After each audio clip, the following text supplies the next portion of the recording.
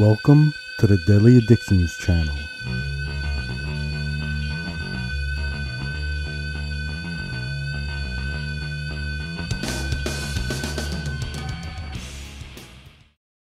Welcome everybody. I'm going to be talking about Dungeons and Dragons today. I won't go into a big history with Dungeons and Dragons, except it was published in 1974. It was based off a 1971 game called Chainmail.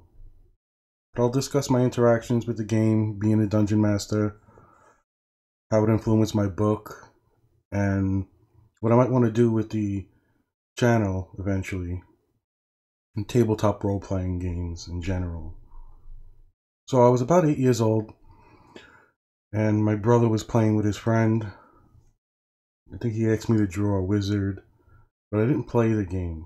It wasn't until, I guess, 5th to 7th grade, I think, where I got into it real heavy, played for years, had a couple of lifelong friends. Some aren't with us, but we had a pretty big group at times. I would say about 5 people, 7 people here and there, but a core of 3 people were always late night, all night players. It helped me in a time where I needed it. I described this in my podcast, IMI. It helped me with my creativity. At the time I was learning guitar, and I found that I would write my own stories and backgrounds on the characters. I would want to help people with their backgrounds and names. Eventually I started being a dungeon master,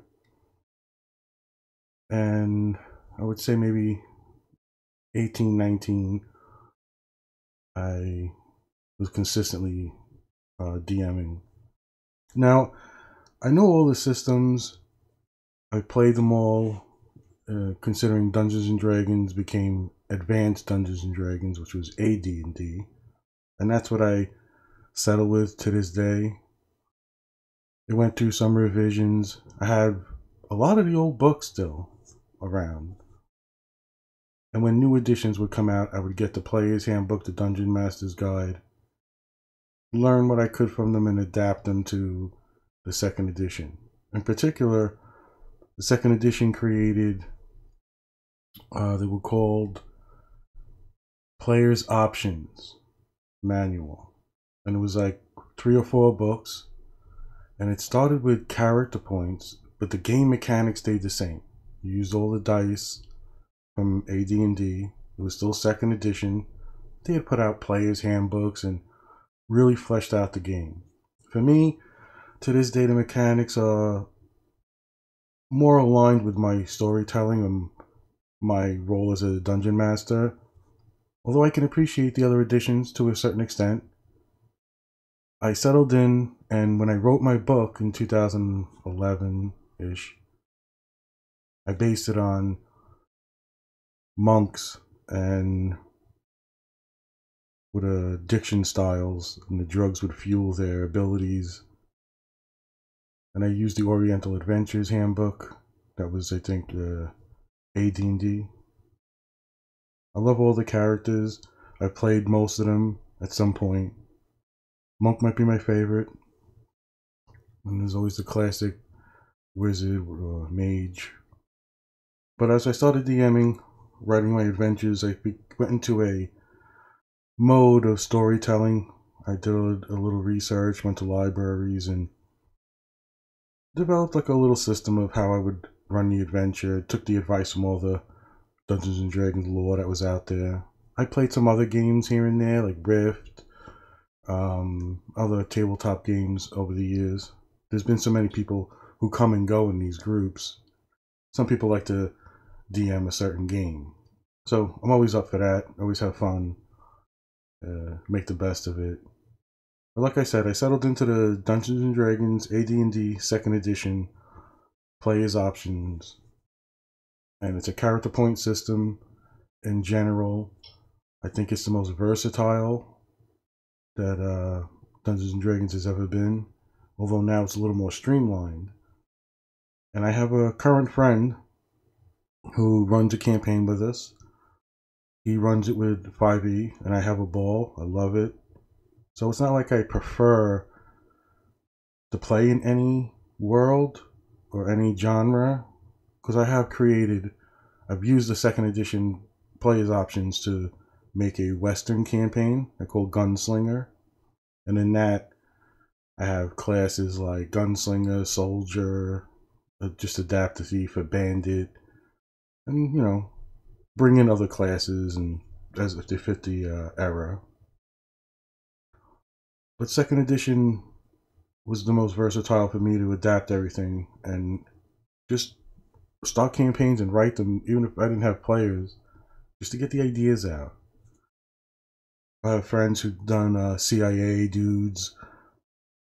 I've actually done my own CIA type real life campaigns where you play law enforcement or cartel and or mafia connections, or more espionage, real life, Jason Bourne type stuff. So I'm up for anything. And as I started writing more, writing the stories, I knew I would want to write a book at some point. So I would fashion my adventures in a way where I would gain inspiration for the story and flesh it out through playing. And it was something I read about with Dungeons and Dragons came out with Dragonlance, and the writers of those novels talk about their role playing and putting it into the books. So I was always fascinated by that. Dungeons and Dragons has many fantasy settings. So Dragonlance was one of them, Forgotten Realms, Dark Sun, Ravenloft, Spelljammer. I have them all in one form or another. Planescape.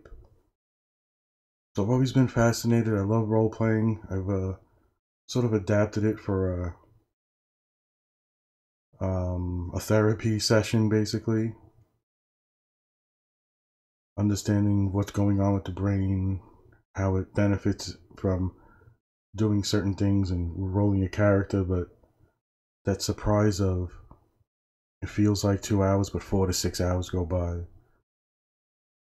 So general role playing tabletop games I'm down for, and it influenced my book. So I wrote my book and role played the characters as I made them up using the monk style, created their styles, which were the smoking monk style. The drunken monk was obviously an easy adaptation. I had adapted it way earlier for a character who wanted to play a drunken monk. We love the Jackie Chan movies. The Dungeons and Dragons has been a real important part of my life. It's a great outlet for me. It gave me a way to come out of my shell a little bit. You tell stories, you make decisions, and their characters, succeed and fail. It's a great group dynamic to have friends sit down for hours and have fun, enjoy the time. It goes by fast. So it's something I would recommend families to do.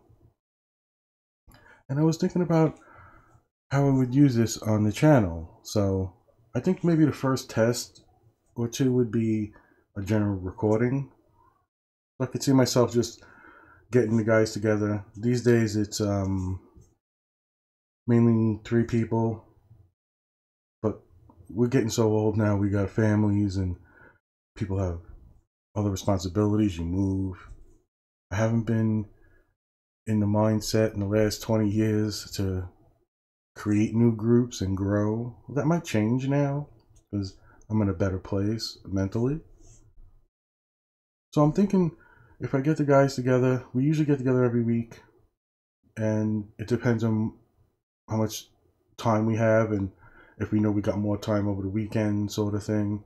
So it might be a movie night, it might be Dungeons and Dragons, it might be superheroes, because we also like to play superheroes, and I've done an amalgamation of every comic, every world, melded into one. So it doesn't matter if one person wants to play Batman or an associate in that realm. a DC company and wants to play Captain America from Marvel, or even Dark Horse, and I'll adapt anything really. And a lot of times, if new players are around, I see it as an opportunity to just ask, what do you like? What are you into? One example is a friend's girlfriend had said Battlestar Galactica, because a reimagining was going on, which I recommend highly. I'm probably going to do a podcast on it. So I turned the Marvel Saga system into a Battlestar Galactica campaign. We played with the card system, created the archetype for the classes, so the hierarchy in Battlestar Galactica, your pilots, expertise, and started writing stories for it, and we had a great time. So I'll use it in many different ways, and on the channel, maybe that could be something to look forward to, where if I get feedback and it's like, oh, I'd love to play, but I'm really into, and it could be a show, it could be Supernatural. It's got 15 seasons. You can make characters in that world and sometimes have guest appearances, and we do things like that. I've adapted like almost every action screen hero to the D&D system, or either the Marvel Saga system. So Rambo, Die Hard characters, Predator. As a matter of fact, we played not too long ago, and one of my characters fought the Predators. So if I do a recording in basic audio, just of us getting together and whatever it might be that night, I think I'm currently running a Witcher campaign, preparing for the TV show that's coming out. And that might be a possibility, but it would be something everybody would be just jumping into, because we've been playing for a while. Characters have a certain level. I think he's like 4th level. So I'm not sure. Maybe as a test, it's not going to matter just to have it out there. But I might do that. And we alternate that with a superhero campaign where it's us in real life, or our real personas in the Marvel or the superhero movies, and we've got powers, and we've been playing for a while. So we're in that bracket between like Iron Man level of power and Silver Surfer. So it might just be fun to put audio of these campaigns or these sessions we run, but it wouldn't be an introduction. So I'm trying to think if I would do an introduction for AD&D 2nd edition rules, player's manual, player's options, layout, fundamental character sheet, maybe attach a file, and this way people could look at the character sheet, fill in their information, and have it ready to go. Because I do want to do tests with friends that I have that have moved. So now we have the technology, we have Skype and Facebook calls and ways to integrate them into the game again. So why not do some tests? So I've done a test here and there just to check things out, but haven't played for a couple of hours and recorded it. But it could be a way to grow a little community of people who want to play. And I see people on other shows on YouTube talking about it, which excites me. But I haven't settled in the D&D community. I've been through a lot in the last 20 years, and before that I was always into it. Would even go to Complete Strategist in Manhattan, join tournaments, or DM, roleplay at stores, things like that. But when life happens, you get away from it. So maybe I'll get back into it. The community itself seems to be pretty awesome. I'm not one of those people who is a snob with the edition I play with, although I'll maybe argue the benefits I think it has over other systems, or the other revisions to the Dungeons & Dragons system. But I did input a little bit when they asked for feedback on the 5th edition, which they came out. So I was part of that online, where they sent out the packets to people. But as a community going on the forums, I maybe I'll start doing that also, see if I pique some interest. So I guess we could do a random die generator site. People would jump on, make a phone call, let's say, on, let's say, Facebook or Skype, and you would basically listen, and that would lead to the next phase of it, which is a friend of mine, a good friend of mine, thank you, Tati, gave me a camera. It's an older model, but I want to use it for a top-down view of a table. So this way, if we set up a map and miniatures, at times we do, when we have the space and the equipment, let's say, accessories. I'd like to get a drop-down view of the table, maybe another camera view of the players in DM. I mean, this is my vision in the future, because Dungeons & Dragons is still going to be a part of my life. If it was up to me, I'd play way more often. So I was thinking making it a part of the channel in a bigger way. I'll probably start a playlist, a section of the site on YouTube. Maybe get some feedback. And I think the progression will be audio test, just general, record the session that we're playing, put it online, and hopefully it'll evolve into, I could see myself doing the camera with the green screen thing behind me if I get everything set up the right way. I'm taking baby steps basically and using this more as therapy for now. But if my passion is reignited in this area, I could see me devoting time and energy to it. Maybe doing the camera angles, like I said, miniatures. There's some people out there who do great work. I've watched some of the sites and I'm impressed. Like I said, I haven't been too vocal, and maybe that'll change now. So I don't have any sites to quote or send people to. But you can look out there if you're coming to this channel because you know me, or just the Dungeons and Dragons description of the title gets you. You'll have an idea. And I think there are enough programs that are out there for people to use. Like I said, random die generators. So if I say use a 20-sider, a 10-sider, you just roll it yourself. Or I can do it. So I've done that test too, where the person doesn't even have a character sheet. And I'll just let them join. A lot of times you're in the middle of a campaign or a session, let's say, and a friend comes over who doesn't play often, so you're not prepared, and you just bring him into the game so he joins in, has fun. You don't worry about the little particulars. Around 1990, 1991, I went to a rainbow gathering. Maybe I'll do a podcast on the rainbow family.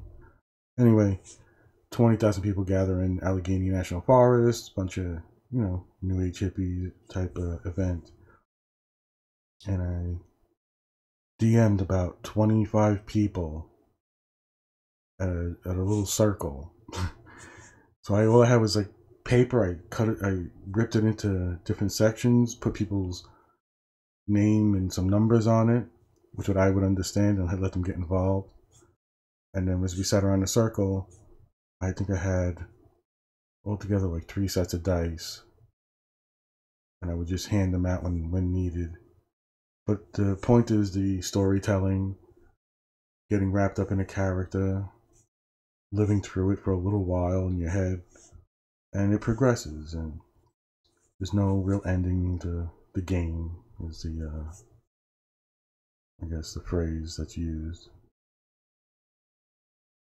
So AD&D will probably be my focus, although I will do superheroes, and my main go-to with superheroes right now is the Marvel Saga system. Although, as I mentioned, I played, or have, almost every other system anyway. The DC role-playing system I have. I didn't get the new Marvel one that was like based on the Die 20, so I'm not a big fan of the Die 20 system as a dungeon master. Star Wars. I remember the old Die 6 system for Star Wars. Star Trek. I have that system too. All the hard cover books, the manuals.